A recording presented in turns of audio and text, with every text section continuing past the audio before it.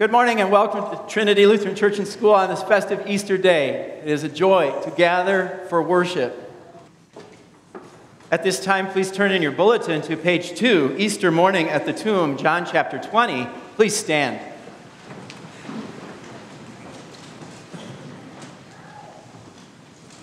Early on the first day of the week, while it was still dark, Mary Magdalene went to the tomb and saw that the stone had been removed from the entrance. So she came running to Simon Peter and the other disciple, the one Jesus loved, and said, "They have taken the Lord out of the tomb, and we don't know where they have put him." So Peter and the other disciple started for the tomb. As she wept, she bent over to look into the tomb and saw two angels in white seated where Jesus' body had been, one at the head and the other at the foot. They asked her, "Woman, why are you crying?" Mary said,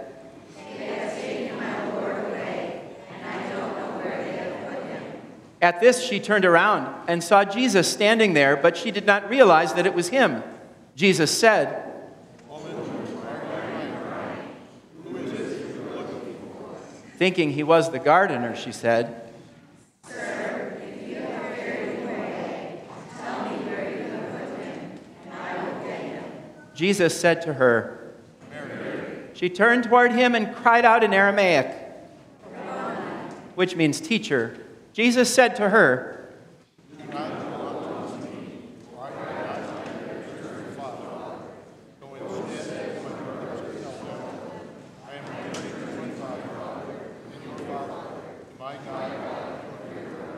Mary Magdalene went to the disciples with the news.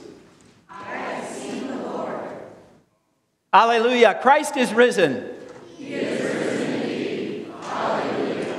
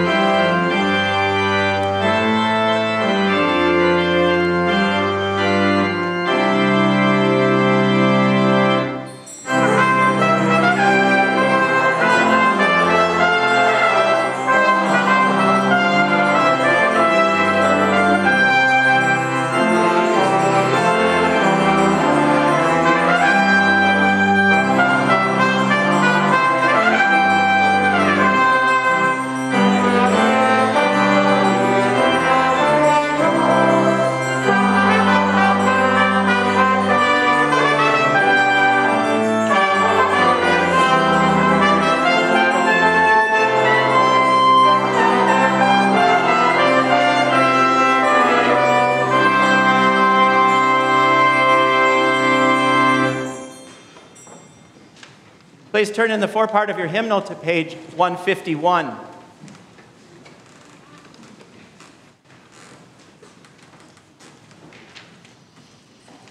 In the name of the Father, and of the Son, and of the Holy Spirit. Amen. If we say we have no sin, we deceive ourselves, and the truth is not in us. But if we confess our sins, God, who is faithful and just, will forgive our sins and cleanse us from all unrighteousness.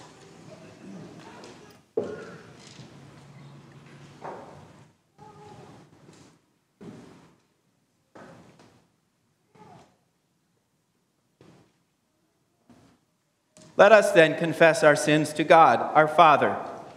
Most merciful God, we confess that we are by nature sinful and unclean. We have sinned against you in thought, word, and deed, by what we have done and by what we have left undone. We have not loved you with our whole heart. We have not loved our neighbors as ourselves. We justly deserve your present and eternal punishment. For the sake of your Son, Jesus Christ, have mercy on us. Forgive us, renew us, and lead us, so that we may delight in your will and walk in your ways, to the glory of your holy name. Amen. Almighty God, in his mercy, has given his Son to die for you, and for his sake forgives you all your sins. As a called and ordained servant of Christ, and by his authority, I therefore forgive you all your sins in the name of the Father, and of the Son, and of the Holy Spirit. Amen. The INTROIT is on page 4 of your bulletin.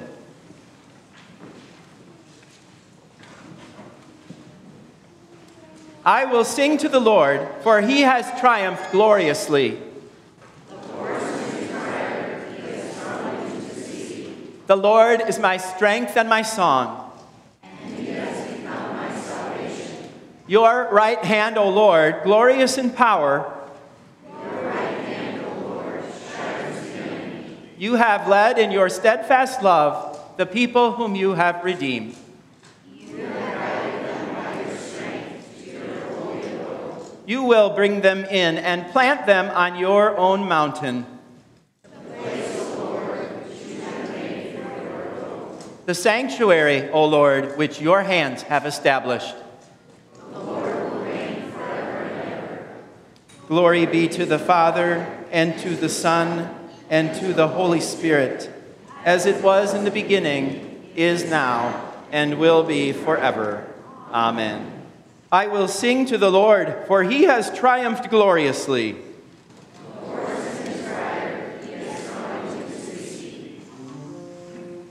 In peace, let us pray to the Lord. For the peace from above and for our salvation, let us pray to the Lord. For the peace of the whole world, for the well-being of the Church of God, and for the unity of all, let us pray to the Lord. For this holy house and for all who offer here their worship and praise, let us pray to the Lord. Help, save, comfort, and defend us, gracious Lord.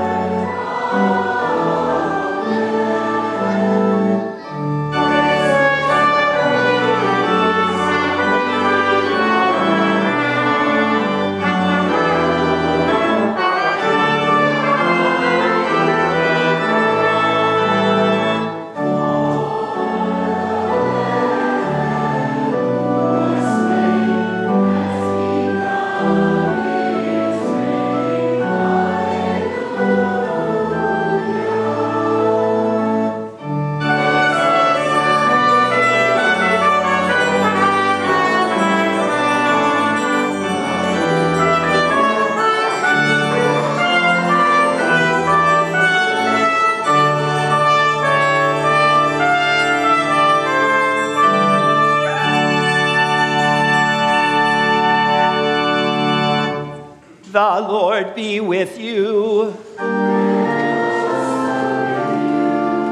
Let us pray. O God, for our redemption you gave your only begotten Son to the death of the cross, and by his glorious resurrection delivered us from the power of the enemy.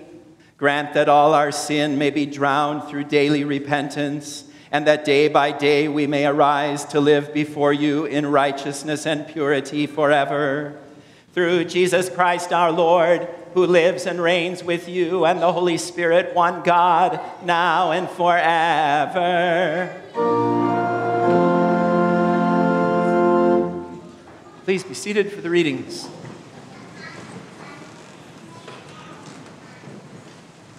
The Old Testament reading for the Feast of the Resurrection of our Lord is from Isaiah chapter 25. On this mountain, the Lord of hosts will make for all peoples a feast of rich food, a feast of well-aged wine, of rich food full of marrow, of aged wine well refined. And he will swallow up on this mountain the covering that is cast over all peoples, the veil that is spread over all nations. He will swallow up death forever. And the Lord God will wipe away tears from all faces, and the reproach of his people he will take away from all the earth, for the Lord has spoken. It will be said on that day, behold, this is our God. We have waited for him that he might save us. This is the Lord. We have waited for him. Let us be glad and rejoice in his salvation.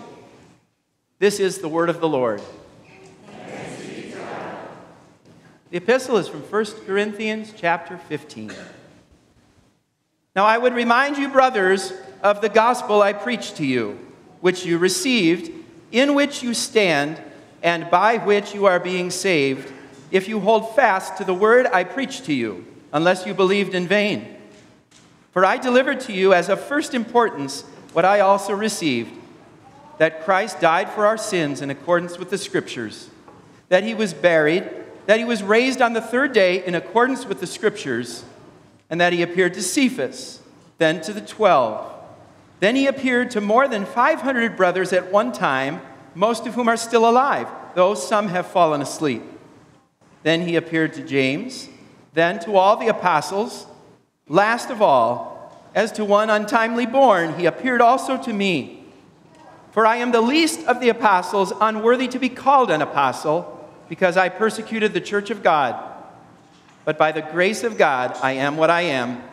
And his grace toward me was not in vain. On the contrary, I worked harder than any of them, though it was not I, but the grace of God that is with me. Whether then it was I or they, so we preach, and so you believed. This is the word of the Lord. Thanks be to God. Please stand.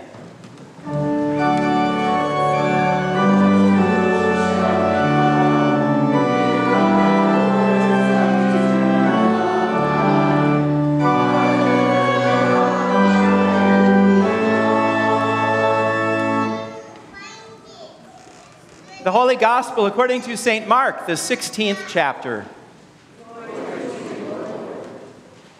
When the Sabbath was past, Mary Magdalene and Mary the mother of James and Salome bought spices, so that they might go and anoint him. And very early on the first day of the week, when the sun had risen, they went to the tomb.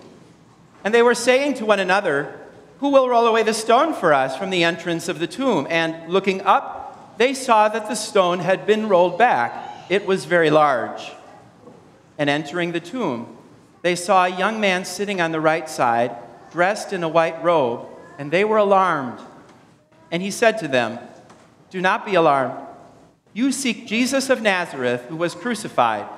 He has risen. He is not here. See the place where they laid him. But go tell his disciples and Peter that he is going before you to Galilee. There you will see him, just as he told you."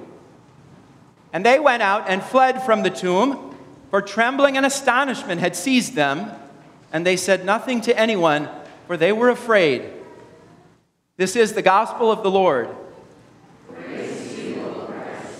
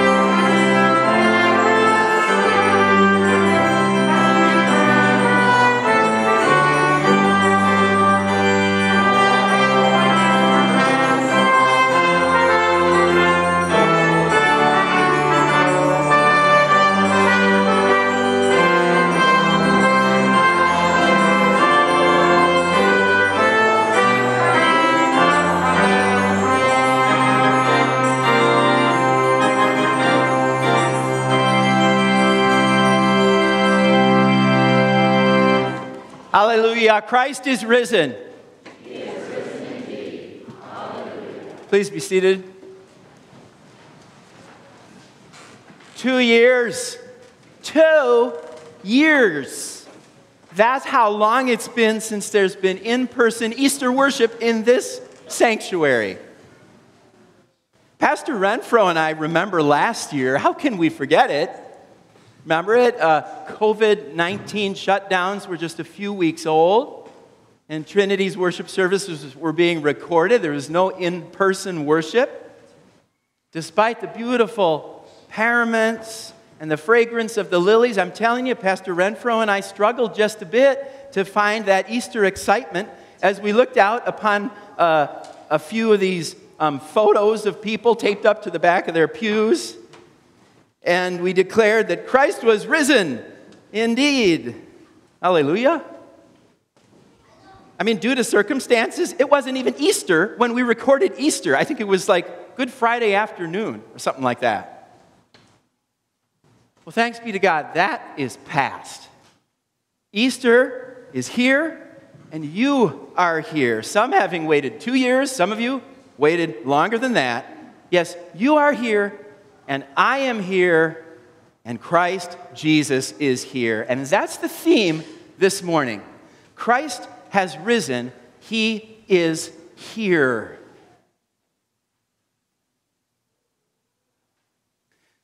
The tomb where Jesus' body had been placed on Friday evening by Joseph of Arimathea was on Sunday morning found empty of Jesus' body. Mary Magdalene and Mary, the mother of James, and Salome arrived there with their burial spices. The women were surprised that the stone was rolled away from the tomb. Who had done that? They didn't know. And the women were alarmed upon entering to see a young man, not Jesus, sitting on the right side, dressed in a white robe. And he said to them, "Do not be alarmed. You seek Jesus of Nazareth, who was crucified. He has risen. He is not here. See the place where they laid him. But go, tell his disciples and Peter that he is going before you to Galilee.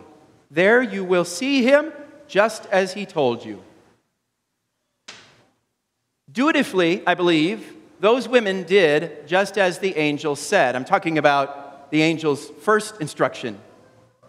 They saw the place where they laid him. Mary 1 and Mary 2 and Salome, 3 sets of eyes, did what the angel said. They directed their gaze at that space in the tomb where Jesus' body had been lying, and with their eyes, these women could confirm that he was not there. He was not there. The angel was there. They were there. Jesus was not there. What to make of it all? When a loved one dies, especially if it's very suddenly or very tragically, it's common for the family, grief-stricken and utterly shell-shocked, to wish and to hope against hope that it will all be shown to have been just a dream, that they'll wake up the next day and find their loved one with them again. Well, the words of God's angel that morning cut out any possibility that the death of Jesus on Good Friday had been just a dream. The angel's words, "You seek Jesus of Nazareth who was crucified." No, it had not all been a dream. The crucifixion of Jesus had been very real. And we can be glad of that. After all, many divine promises and assurances would be null and void without the shedding of Jesus' blood and his death. There's Isaiah 53's, "And with his stripes we are healed." There's 1 John chapter 1's, "The blood of Jesus, his son, cleanses us from all sin." Not to mention our Lord's own words at the Last Supper, "This is my blood of the covenant which is poured out for many." In the communion liturgy later, we'll hear that by his death, he has destroyed death. Yes, friends, we may be glad that Jesus died. And the angel impressed that truth upon the women. Jesus had died. It had really happened. But then something more had happened. Jesus had risen. The reason Jesus' body was not there that Sunday morning was not because he'd been carried off by some perverse grave robber or even by his own crafty disciples. Please. With the fear those men exhibited the night of Jesus' arrest and trial, there's no way they'd have found the nerve to attempt some stunt like that. No, the reason why Jesus' body was not there Sunday morning was because Jesus had risen. In short, Jesus was alive again and had departed his tomb. That's what you do when you rise. Sounds simple, perhaps, to us today, but that day it was all too much for the women to take in. They were overwhelmed. They were beside themselves. Trembling and astonishment had seized them. Did you know the Greek word translated astonishment is ecstasis? But I tell you, friends, don't think in terms of the happy ecstasy that we may have in our minds. No, this was a complicated, confused, distressing jumble of profound emotion. Remember the last line of Mark's account? He says that the women were afraid. See, the distance in space and time between there and then and here and now, together with the fact that all of us are very, very familiar with the Easter story, makes it very different for us now compared with those women back then. I tell you, had it been us, I'm pretty sure we would have been beside ourselves as well. Yet in time, the women would be able to give more sober thought to the words spoken by that heavenly messenger. He is going before you to Galilee. There you will see him just as he told you. So, there was a little Galilee reunion plan. But stop. Would that necessarily be a good thing? How would it be? How would you feel to be in the presence of Jesus? Just possibly you'd feel afraid to be so close to Jesus, just maybe. It might occur to you that as God, Jesus sees. He sees even the secrets of our hearts. You have secrets. I have secrets that no one else in this room knows. Jesus knows. Maybe considerations like that went through Peter's mind in the early days of Jesus' ministry. You remember this? When they were on the Sea of Galilee, there had been a miraculous catch of fish. Peter was a fisherman. He knew a miracle when he saw it. And Peter, Luke tells us, cried out, "Depart from me, for I am a sinful man, O Lord." Peter was a sinful man, all right, but he didn't know the half of it yet. Clarity on the matter hit Peter like a ton of bricks the night Jesus was on trial, when Peter, by the fire, denied, and denied again that he knew the accused. And then the rooster crowed. But friends, in a sense, it was true that Peter did not know Jesus. I mean, not only did Peter not yet comprehend that as the Christ, Jesus must suffer, die, and rise again, but Peter also did not yet comprehend how gracious Jesus was, how eager to forgive. Peter was about to find out from the women coming back from the empty tomb. You remember what the angel had charged them to do? The first instruction was, see the place where they laid him. The second instruction was, go, tell his disciples and Peter that he is going before you to Galilee. Now I ask you, which two words there are noteworthy? Which two words are noteworthy? The answer is, and Peter. And Peter. Why did the angel say, and Peter? Wouldn't it have been enough just to say, go tell his disciples? Peter was one of the disciples.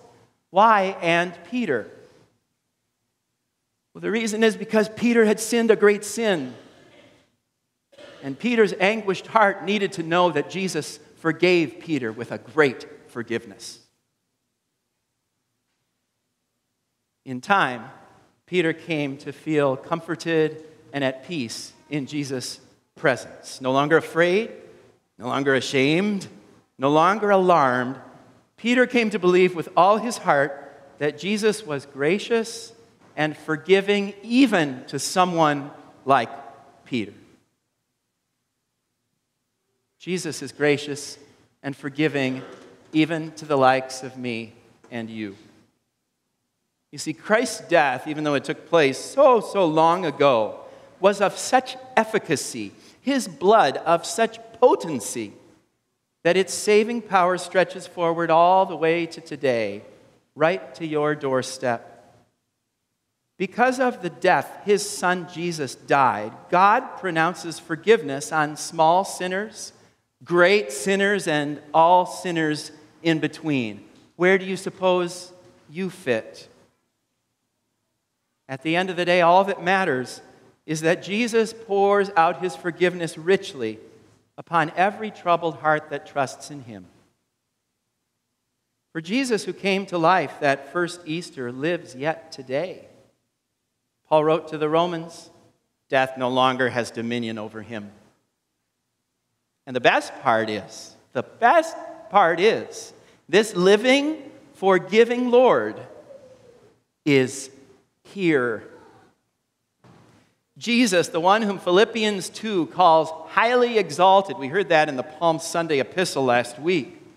Jesus, the highly exalted one, is not for that reason distant and removed from us. No. Christ, though risen and glorified, ascended and seated at the right hand of God the Father Almighty, is not, according to those words, separated from us in some faraway place called there. On the contrary, Jesus' exaltation means that he is able to be present wherever his dear people gather. Jesus is able to be, in the deepest sense of the word, here. Jesus has declared for our abundant comfort his nearness to us, his real presence among us. In Luke chapter 10, he says, "The one who hears you hears me." That is to say, his ministers are his messengers, and his voice is heard when they preach his word. Matthew 18, Jesus said, "Where 2 or 3 are gathered in my name, there am I among them." Well, we are way over that quota today, I'll assure you. And in Mark 14, "Take, this is my body." By his word, the bread in the Lord's Supper is the very body of Christ, the wine, Christ's true blood. And in Matthew 28, very familiar words to all of us, "And behold, I am with you always to the very end of the age." How much more clear could he be? So blessed Easter 2021, dear friends in Christ. Blessed Easter to you. I'm so glad that it's not cardboard faces that I'm looking at, but the real thing, that you're here. I'm glad that Trinity's young and old are here, men and women, boys and girls, and all our cherished visitors. Most of all, I'm glad that Christ is here, and he is.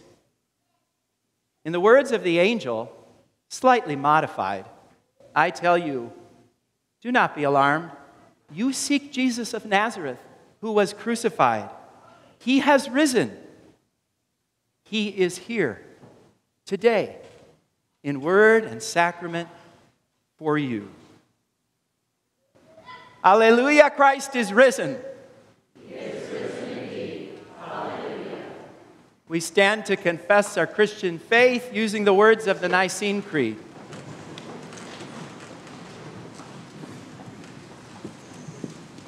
I believe in one God,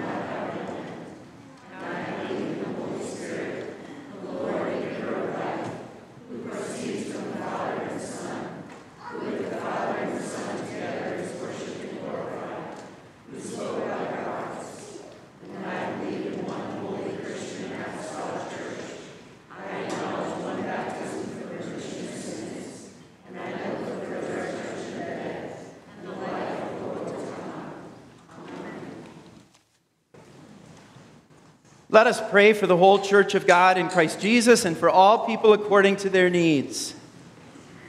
Lord God, on this glorious day, fill your people with a holy awe at the resurrection of your Son, that we would tremble no longer before the grave, but rejoice and live in the truth of your power to save. Lord, in your mercy, be with Matthew, our synod president, Brian, our district president, and all our pastors. Keep them faithful to deliver to your people the apostolic gospel of your Son's death, burial, and resurrection. Lord, in your mercy, let us hold fast to the word preached to us, that receiving it with joy, we may take our stand in it and be saved by it. Hinder all who would sow doubt into our hearts, and grant us courage to confess its truth in our life and conversation. Lord, in your mercy, bless Joseph, our president, and all who make and administer our laws. Frustrate the forces of evil, and do not let our leaders cooperate with them or further their goals. Guard our armed forces as they stand watch for us at home and abroad. Let them serve with honor and integrity. Lord, in your mercy, have mercy on the sick and those in any need. Let the dawning light of the new creation in Christ sustain them in faith. In accord with your will, grant them renewed health, a foretaste of their eternal healing in him. Lord, in your mercy, give us joy in your Son's great victory feast as he shares it with us from this altar, in the eating of his true body and the drinking of his precious blood in faith. Overcome our sin by his forgiveness, and swallow up our death in his life, that we may be glad and rejoice in his salvation. Lord, in your mercy, comfort those who mourn with the truth of Christ's empty tomb, that in the midst of their grief they may abide in the hope of his resurrection. Uphold them in faith as they await the day when you will wipe every tear from all faces. Lord, in your mercy, we join today in singing eternal alleluias with innumerable angels in festal gathering, with the assembly of the firstborn enrolled in heaven, and with the spirits of the righteous made perfect. And we bring these petitions before you, dear Father, trusting in your mercy. Through Jesus Christ, your Son, our Lord, who lives and reigns with you and the Holy Spirit, one God, now and forever. Please be seated. We worship God with our offerings.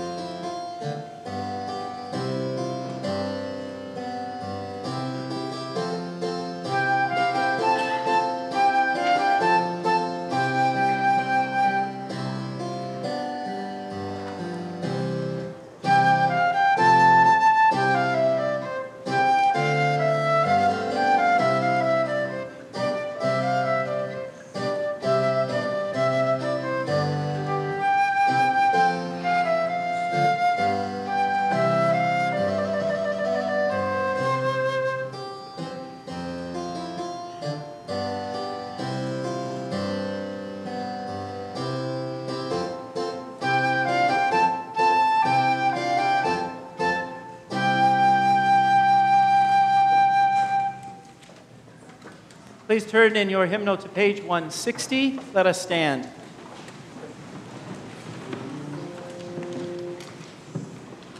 The Lord be with you.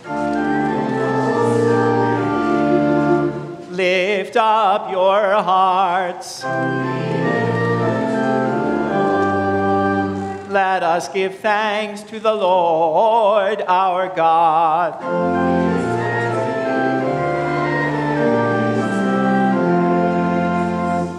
It is truly good, right, and salutary that we should at all times and in all places give thanks to you, Holy Lord, Almighty Father, everlasting God. And most especially are we bound to praise you on this day for the glorious resurrection of your Son, Jesus Christ, the very Paschal Lamb, who was sacrificed for us and bore the sins of the world. By his dying, he has destroyed death, and by his rising again, he has restored to us everlasting life.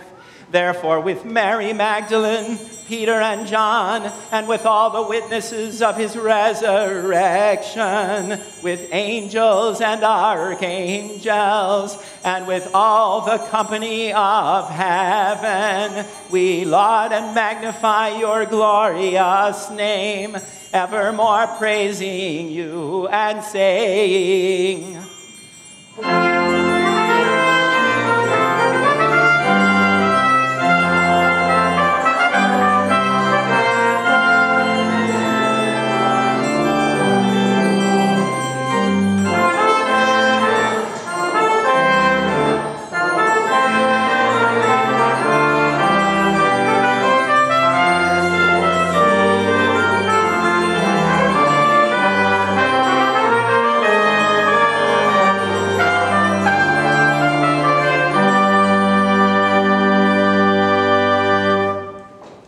Blessed are you, Lord of heaven and earth, for you have had mercy on those whom you created and sent your only begotten Son into our flesh to bear our sin and be our Savior.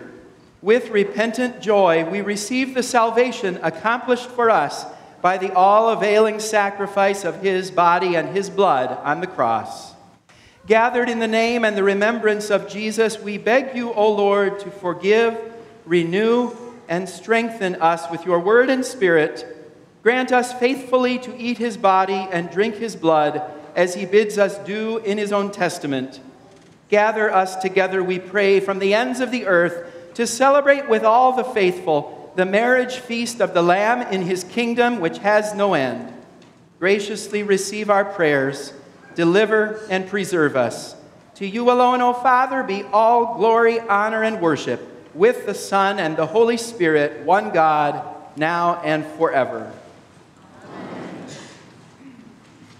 Our Lord Jesus Christ, on the night when he was betrayed, took bread, and when he had given thanks, he broke it and gave it to the disciples and said, "Take, eat, this is my body, which is given for you. This do in remembrance of me."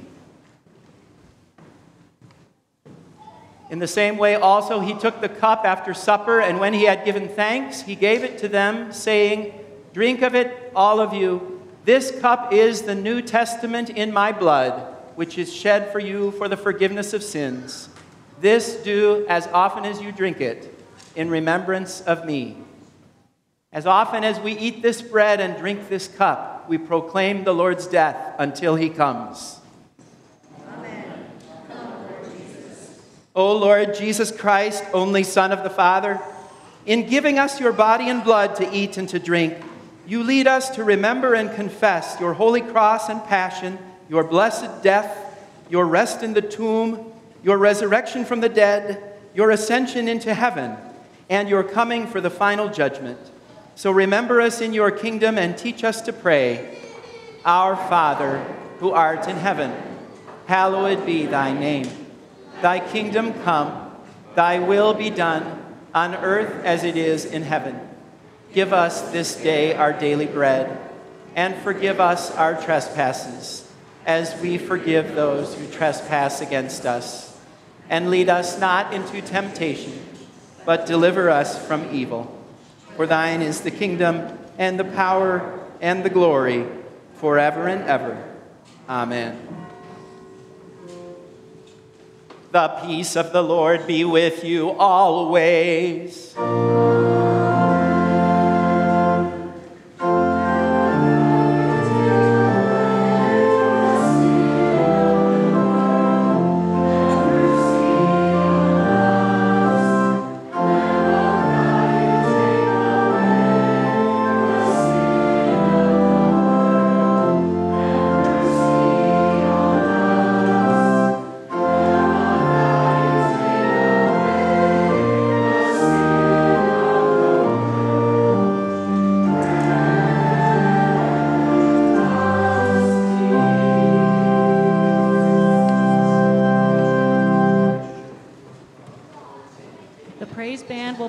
All of our communion selections all the way through before singing.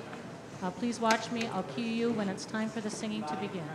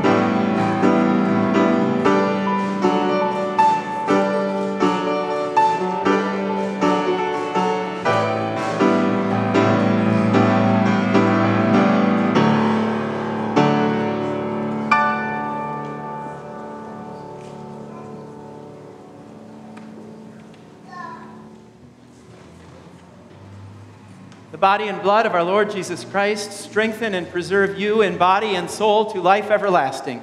Depart in peace. Please stand.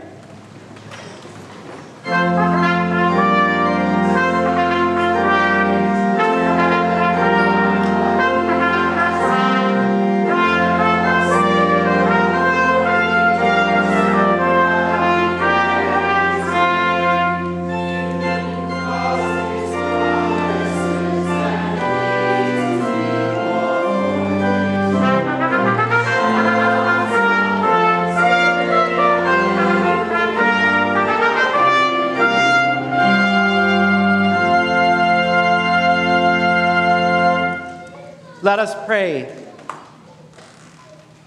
Gracious God, our Heavenly Father, you have given us a foretaste of the feast to come in the Holy Supper of your Son's body and blood. Keep us firm in the true faith throughout our days of pilgrimage, that on the day of his coming we may, together with all your saints, celebrate the marriage feast of the Lamb in his kingdom which has no end. Through Jesus Christ, your Son, our Lord, who lives and reigns with you and the Holy Spirit, one God, now and forever.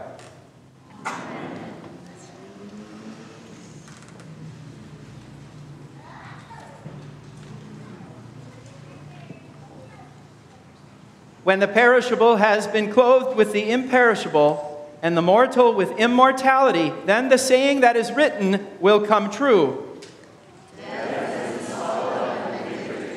Where, O death, is your victory? Where, O death, is your sting? The sting of death is sin, and the power of sin is the law. But thanks be to God, he gives us the victory through our Lord Jesus Christ. Assured of the victory Jesus has won for us by the power of his resurrection, we depart in the peace of the God of our salvation. The Lord bless you and keep you. The Lord make his face shine upon you and be gracious unto you. The Lord lift up his countenance upon you and give you peace.